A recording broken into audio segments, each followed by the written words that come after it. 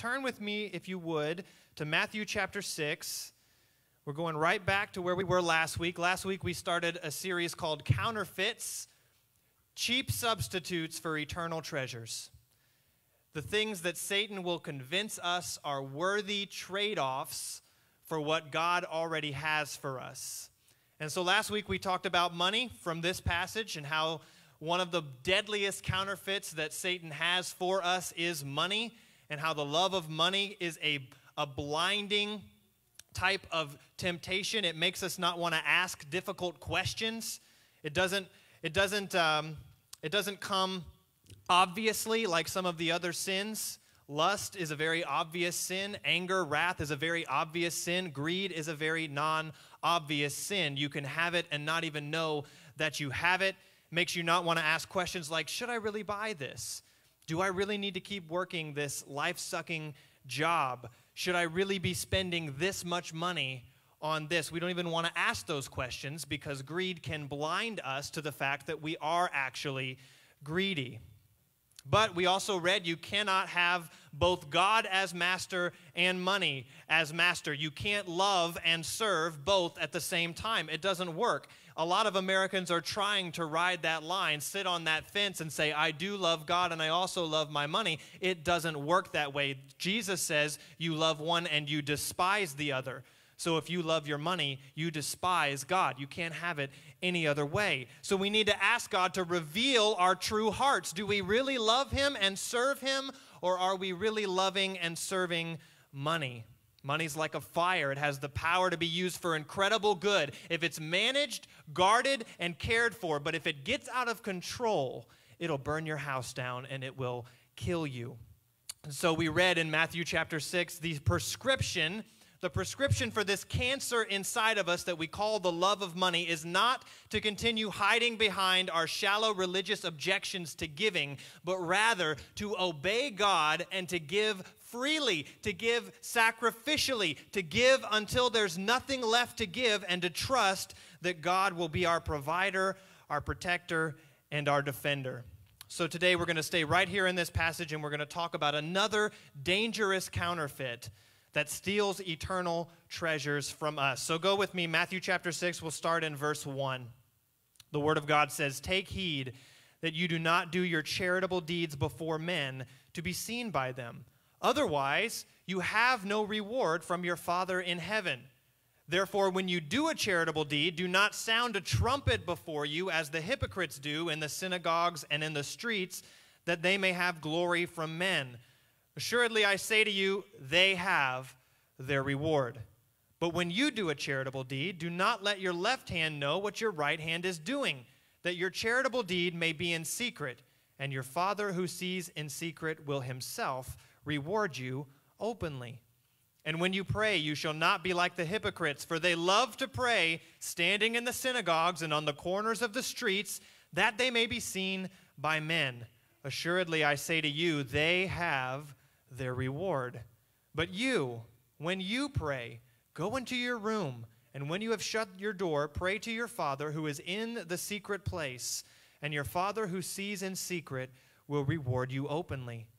And when you pray, do not use vain repetitions as the heathen do, for they think that they will be heard for their many words." Skip down to verse 16. "Moreover, when you fast, do not be like the hypocrites with a sad countenance, for they disfigure their faces that they may appear to men to be fasting. Assuredly, I say to you, they have their reward. But you, when you fast, anoint your head and wash your face, so that you do not appear to men to be fasting, but to your Father who is in the secret place. And your Father who sees in secret will reward you openly. Do not lay up treasures for yourselves on the earth, where moth and rust destroy, and where thieves break in and steal, but lay up for yourselves treasures in heaven, where neither moth nor rust destroys, and where thieves do not break in and steal. For where your treasure is, there your heart will be also." The counterfeit we're talking about today is the counterfeit of religion. Now remember, everything that God creates, we talked about this last week, everything God creates, Satan counterfeits. And so God creates humans, he creates the expression of human worship, teaching, singing, prayer, sacraments, all of these things God has created to give us a way to express our worship of him. And religion, all that word means is just a ordering of those things. It's a system of ordering all of those elements so that we know what belongs and what doesn't belong. So, for instance, a false religion will put anything but God at the center of their worship. Muslims worship a different God, so their religion is false. Mormons worship a different Jesus, so their religion is false. Hindus and Buddhists don't worship the Creator God, so their worship is false. And church people have a false worship too. It happens when they place themselves at the center of worship instead of God. We're worshiping something different at that point. So Satan has counterfeited God's perfect religion simply by redirecting the object of our worship away from God and to ourselves. So God is no longer the one being worshiped. It's us that's being worshiped. I'm the center of worship. And this is exactly what was going on among the worshipers of God when Jesus comes on the scene. The most spiritual people of that day, the ones who should be leading the people in the right worship of God, have made religion all about themselves. Now listen to this. Religion is deadly when it becomes self-serving. It is deadly when it becomes self-serving. So today we're going to look at 3 ways that the Pharisees were self-serving in their religion, how they made it about them. First of all, Matthew 6 tells us they did self-serving good deeds. They had self-serving prayer and fasting, self-serving giving. By the way, we have these sermon notes on the back table. You will not offend me if you get up and go grab one. If you want to follow along, it's helpful, and also it's great to be able to take it home with you and be able to reference some of these main points that we're talking about. So those 3 things, we'll come back to them, but they'll be on your notes as well. So self-serving good deeds. Let's go ahead and look back at Matthew 6 and see what Jesus says about self-serving good deeds. He says, "Take heed that you do not do your charitable deeds before men, to be seen by them. Otherwise, you have no reward from your Father in heaven. Therefore, when you do a charitable deed, do not sound a trumpet before you, as the hypocrites do in the synagogues and in the streets, that they may have glory from men. Assuredly, I say to you, they have their reward. But when you do a charitable deed, do not let your left hand know what your right hand is doing, that your charitable deed may be in secret, and your Father who sees in secret will himself reward you openly." Now, I'm reading this passage this week, and I instantly go, wait a minute, we have a problem here. Because Jesus says, don't do good works out in the open. Do it in secret. But Jesus and his apostles did good deeds publicly, out in the open, all the time. In fact, often just to make a point, Jesus would do a good deed publicly. Think about when he would heal on the Sabbath.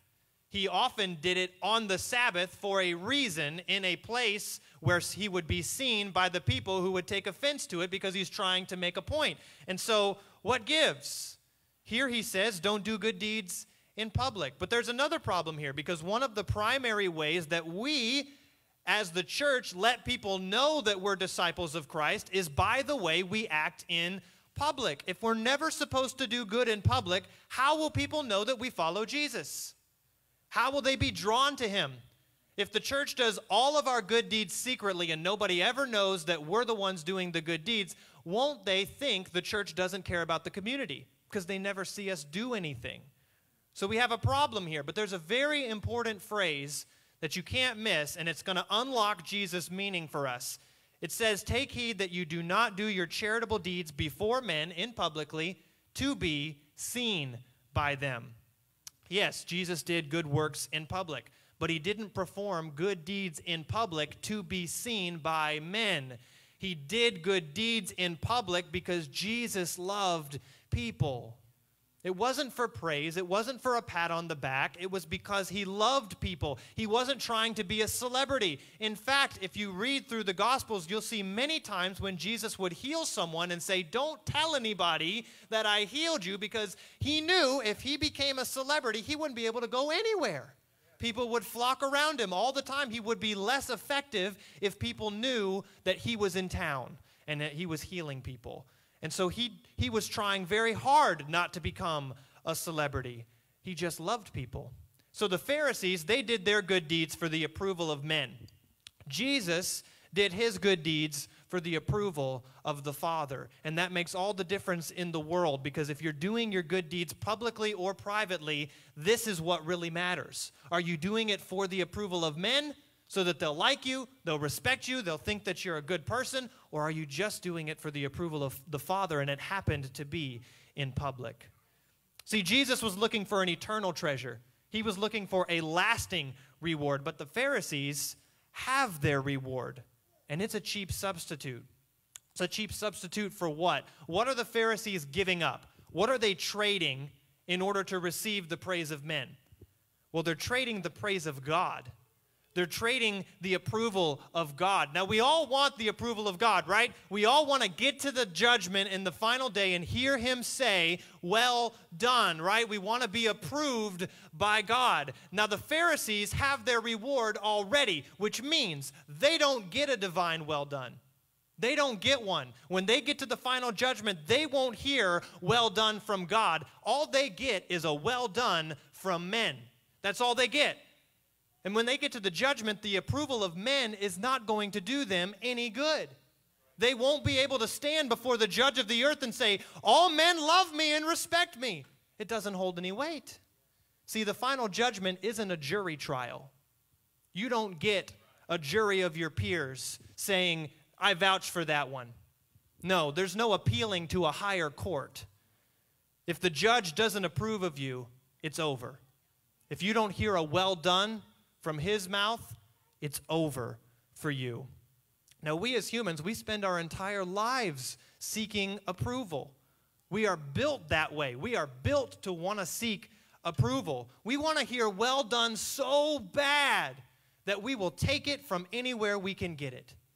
But ultimately, we're looking for an eternal well done. So how sad would it be to realize that you heard well done all your life, but when it comes time for the determination that really matters, there's no well done left for you? The one that determines your eternal destiny, you got well done from everybody else, but the one that really matters, there's no well done. You looked for it your whole life, and you settled for a cheap substitute. And that's exactly what the Pharisees did, and it cost them their souls. So if you seek the praise of men, your reward is now. There's no future reward coming. There's nothing else left. This is all you get. But if you seek the praise of God, you get it now and later. Remember, Ephesians 1:14 says the Holy Spirit is given to us as a down payment, as a guarantee of what's to come. You get God now and forever. Right? The greatest portion of your reward is still to come, but there are benefits that you get to enjoy now. You have treasure in heaven, a divine well done waiting for you on the lips of your Father. He's waiting to take you up in his arms and whisper to you, well done, child. Oh, my good, faithful servant, come in, welcome to the joy of your Lord. And then every day of your life, you get to hear that as well. You get to hear him whisper into your soul, keep going, you're doing good, well done, it's coming, the final well done is coming. Oh, don't settle for a cheap substitute. Don't give up that eternal treasure because you want to hear well done from somebody else. Don't do it. The Pharisees also had self-serving prayer and fasting. He says, when you pray, don't be like the hypocrites. For they love to pray, standing in the synagogues and on the corners of the streets, that they may be seen by men. There it is again. Assuredly, I say to you, they have their reward. Moreover, when you fast, don't be like the hypocrites with a sad countenance, for they disfigure their faces, that they may appear to men to be fasting. Assuredly, I say to you, they have their reward. Pharisees wanted attention. That's what they wanted. They wanted to be noticed. Kind of reminds me of my kids. Anytime they do anything, they draw me a picture, or they build something with blocks, or for right now, Arrow is putting together little superheroes, and he calls it a scene that he makes. Anytime they do anything like that, they want to show you. They're so excited to get your approval, to get you to come and say, that's awesome, I love that. They want attention. They want to be validated. And this is built into all of us. We want people to see what we've done and to approve of us and to appreciate us. We all want to be liked and respected. But here's the problem. Jesus said the worship of God is no place to draw attention to yourself. If you draw attention to yourself when you should be worshiping God, it is of no benefit to you. You have your reward already. Now see, here's what the Pharisees would do.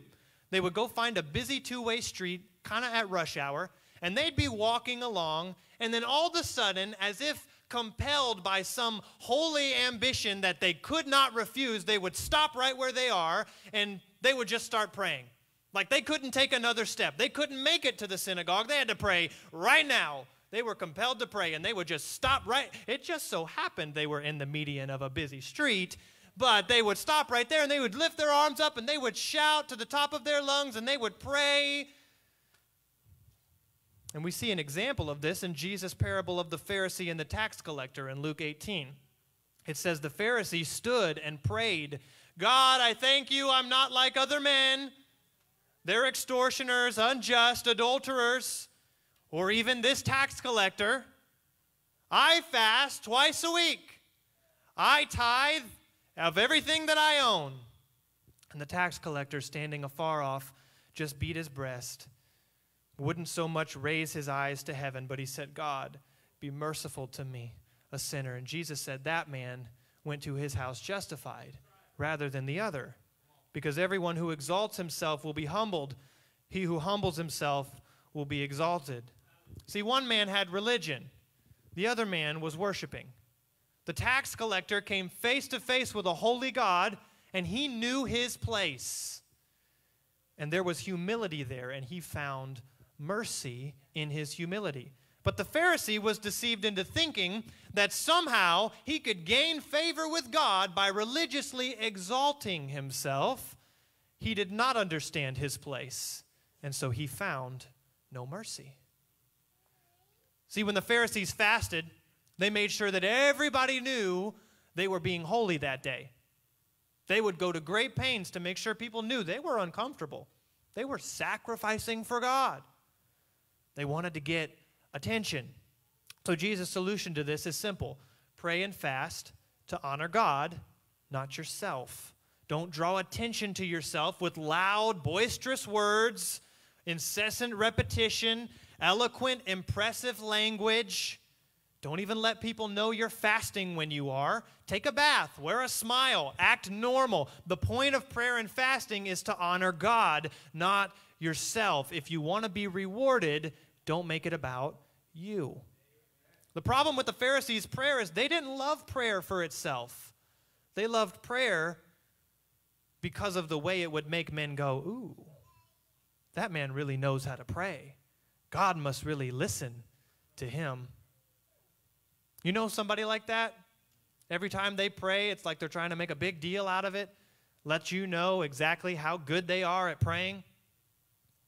I can say that because I used to be one of those guys, and sometimes I still struggle with that. Sometimes I will intentionally try to not pray in an intelligent way just because I know that that's my tendency, to want to draw attention to myself. If you listen to me pray now, and I'm not holding myself up as an example because I'm telling you I struggle with this. I struggle with pride in prayer. Because I grew up in a pastor's home. I know the right words to say. I know how to pray a prayer that'll make you go, wow. But the problem is when you pray that way, your prayers don't get through. The reward is now. And so now when I pray, I try to take great pains to humble myself in my own eyes. I try to pray in a way that lets me know I'm not big stuff. Right? Because I don't want my reward to be now. There's another danger here in praying and fasting. You can pray and fast in secret and still be self-serving. You can. If the reason you pray and fast is for self-approval, you're still seeking the praise of men. You're just seeking it from yourself. If it makes you feel better about yourself, or if you're prideful in your comparison of yourself with other people, if you fast and pray and think, I must be pretty holy, you're lying to yourself. You have your reward already. So now the fact that Jesus denounces the way the Pharisees prayed and fasted in public, by the way, is not a denouncement of all public prayers, right? Jesus prayed in public. He teaches us to pray, Our Father in heaven, pray together. In the early church, in Acts chapter 1, we read how 120 of them were gathered together, and they were all praying together. Praying together is essential to the Christian life. We should gather together to pray. I'd love to see prayer gatherings just popping up all over our church. You guys just getting together every day of the week and just praying. Doesn't have to be a church function. Just gather together and pray every day. I'd love to see that happen. But the point is, when we gather to pray, the focus has to be on Christ and our humility and desperation before Him. It has to be on our inadequacy to put into words the true desires of our heart, on our dependence of the Holy Spirit interpreting for us and Jesus interceding for us. That's the focus of our prayer. May it never be about us. Don't say your prayers. Pray your prayers from your heart. Pray your prayers. Finally, self-serving giving. Oh, great, we're back on money again. Well, go back and listen to last week because now we know your heart, right? Self-serving giving is another way that religion cheats us out of eternal treasures. So we're going to talk about a different side of giving, maybe one you've never considered. Last week we talked about how money is one of the biggest counterfeits that Satan uses to cheat us out of eternal treasures. And the solution that Jesus offers is give it away. Lay up treasures in heaven. Here's the problem, though. There's a problem there. The Pharisees gave. They gave to the church. They gave liberally. Let me show you.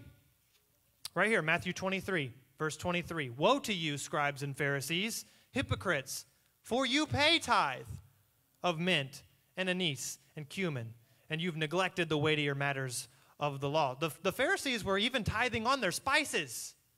They were tithing on everything. Look at Luke 18. We just read the Pharisee was bragging in his prayer, I tithe of everything that I possess.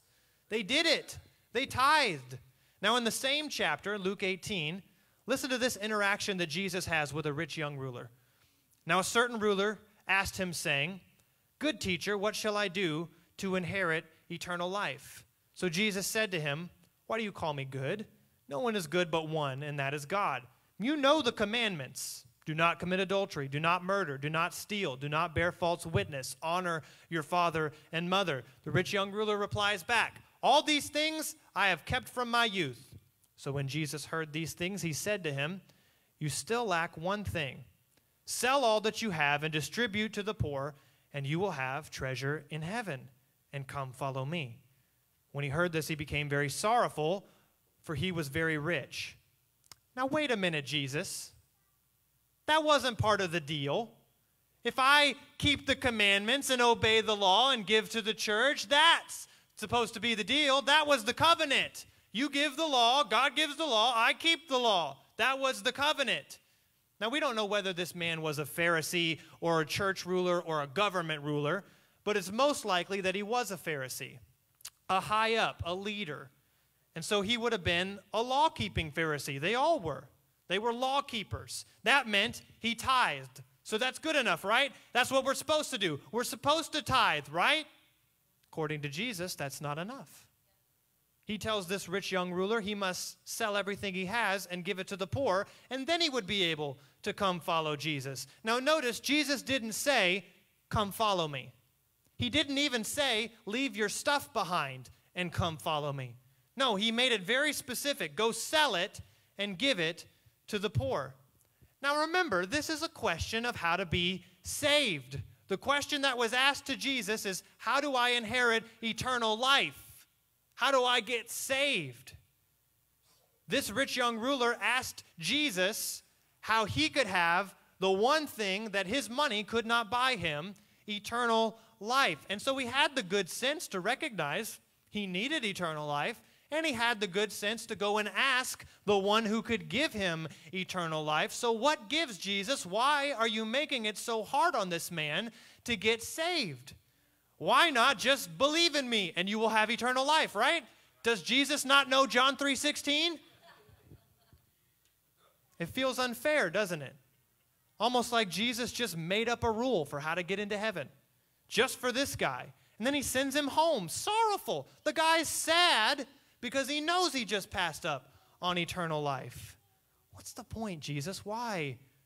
Why are you doing this? Here's the point. If you don't want Christ now, you won't get Christ in eternity. If you don't want him now, you don't get him later. The rich young ruler loved his money. He loved his status. He loved his reputation. He kept the law and he tithed, but he didn't love Jesus and he didn't love the poor. See, this is important. Make sure you get this. Giving to the church does not guarantee you treasure in heaven. Giving to the church does not guarantee you a treasure in heaven. First of all, let me tell you what happens when you give to the church. You're helping to pay your pastors, which is biblical. It's commanded in the Bible. Don't muzzle the ox when he treads out the corn. A workman's worthy of his wages. An elder who rules well is worthy of double honor. Scripture's full of commands to pay your pastor. But you're also paying to have music and lights and air conditioning and seats and a comfortable environment to worship in. You're paying for training and teaching aids for your kids and for yourselves. All of these things directly benefit you. You're investing in yourself. It's for your own spiritual development when you give to the church, and you should do that. There's very few better ways you can invest your money than by giving it to the church for your own spiritual development. But the tithe has always been to support the work of the church or the temple, which directly benefits you as the worshiper. A small portion of that tithe actually goes to the poor. Now, here at this church, we have missions giving and we have benevolence. It's a percentage of our budget. We'd love to give more, but even if we did, it would always be a percentage of the budget because the rest of the budget goes to do all those other things that I just mentioned for your spiritual development. Jesus says repeatedly, the way you lay up treasure in heaven is giving to the poor, not to yourself, not to the church, to the poor. That means more than your tithe, above the tithe. You should be giving to the poor, not just through the church. Do it on your own. Give to missions organizations that you trust to help the poor. Give to local organizations that work with the poor. Go give your time and resources in your area to help the poor. Now, we often try to rationalize away that command to give to the poor because, especially in America, there's so many people that abuse the system and pretend to be poor that aren't actually poor. But just because it's hard to give to the poor doesn't mean you don't have to do it. The command to give to the poor is not easy. It will take work. It will take sacrifice. But also, he said, sell what you have and give it to the poor. When's the last time you sold something so that you would have more money to give to the poor? That's not how it works. No. We don't sell to give. We sell to upgrade, right? You sell something so you have more money to buy something that's more expensive. That's the reason you sell things. But what if you sold things to downgrade and then give the rest away? Then you'd have treasure in heaven. That suggestion makes you a little sick to your stomach, doesn't it? It did me when I first wrote it down, because we love our convenient, easy religion that says, give your 10% if you can afford it, and you're covered. We don't like so much Jesus saying, rethink everything about the way you live your life. This is not a checklist that you have to fill out. This is a heart issue. You love your money. You love the praise of men. You love the attention that you can get. You love the good feelings that you get from doing good things. You love your religion more than you love Jesus. See, giving can be self-serving too. Giving in and of itself is not enough. You can give for the wrong reasons, just like we talked about last week, thinking it obligates God to make you wealthy. Or you can give faithfully to things that benefit you. But until you give sacrificially, until you give with no chance of return to yourself, you have your reward already. Luke 14, verse 12. Then he also said to him who invited him, when you give a dinner or a supper, do not ask your friends, your brothers, your relatives, nor rich neighbors, lest they also invite you back and you be repaid. But when you give a feast, invite the poor, the maimed, the lame, the blind, and you will be blessed because they cannot repay you. The poor can't repay you. That's exactly why you should give to them. It isn't self-serving to give to the poor. It is actually giving. David Livingstone, a famous missionary, gave his life to serve Christ by exploring Africa in order to create access to the gospel. He discovered and he named the Victoria Falls, which I've been to. It's a fantastic location. He was the one that discovered that. He spent his entire life passionately trying to abolish the African slave trade, and then again, going and making avenues for the gospel all over Africa. He started a lot of great mission work, and in an address to students at Cambridge University, his address was about leaving the benefits of England behind. In other words, forsaking a Western lifestyle of comfort. And he said, for my own part, I have never ceased to rejoice that God has appointed me to such an office. People talk of the sacrifice I have made in spending so much of my life in Africa. Is that a sacrifice which brings its own blessed reward in healthful activity, the consciousness of doing good, peace of mind, and a bright hope of a glorious destiny hereafter? Away with such a word in such a view and with such a thought. It is emphatically no sacrifice. Say rather it is a privilege. Anxiety, sickness, suffering, or danger now and then, with the foregoing of the common conveniences and charities of this life, may make us pause and cause the spirit to waver and the soul to sink. But let this only be for a moment. All these things are nothing when compared with the glory which shall be revealed in and for us. I never made a sacrifice. I never made a sacrifice. What a perspective. We should live sacrificially, but it should only look like a sacrifice to the people that are looking on, who can't understand how we could live that way. To us, it should seem as no sacrifice at all. How can this be? How could we forsake such comforts of life here and still say, I never made a sacrifice? Look back at the ending of the story of the rich young ruler in Luke 18. It says this, and when Jesus saw that he became very sorrowful, he said, how hard it is for those who have riches to enter the kingdom of God. For it's easier for a camel to go through the eye of a needle than for a rich man to enter the kingdom of God. And then those who heard it said, who then can be saved? But he said, the things which are impossible with men are possible with God. Now look at what Peter says. This is so fascinating to me. Peter said, see, Jesus, we've left all and followed you. So he said to them, assuredly I say to you, there is no one who has left house or parents or brothers or wife or children for the sake of the kingdom of God, who shall not receive many times more in this present time and in the age to come eternal life. So Peter's like, Jesus, hey, whoa, we left everything. Look at this great sacrifice we made for you, Jesus. What do we get?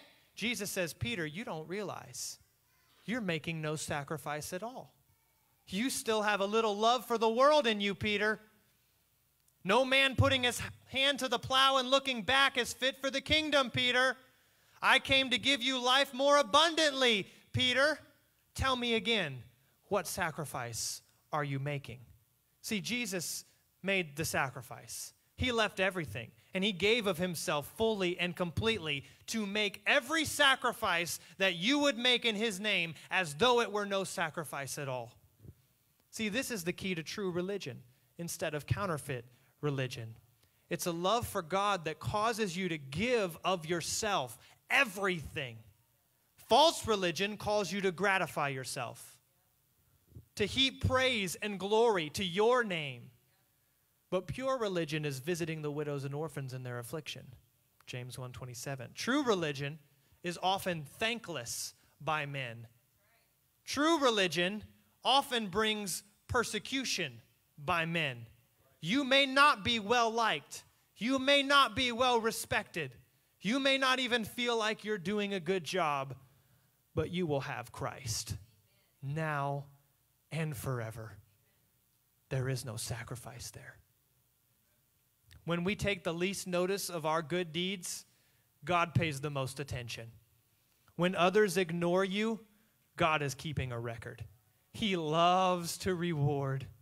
He loves to shower eternal treasures on his children. Hebrews 11:6, he's the rewarder of those who diligently seek him. He wants to reward you. He doesn't want to withhold the reward from you. Satan wants to withhold the reward from you. That's why he promises you a reward now, a cheap substitute. He wants you to miss out on what's coming. But God so wants to reward you. It's coming. It's far greater than anything you can imagine. So just hold on. Don't let yourself be cheated by a cheap counterfeit. Hold on today.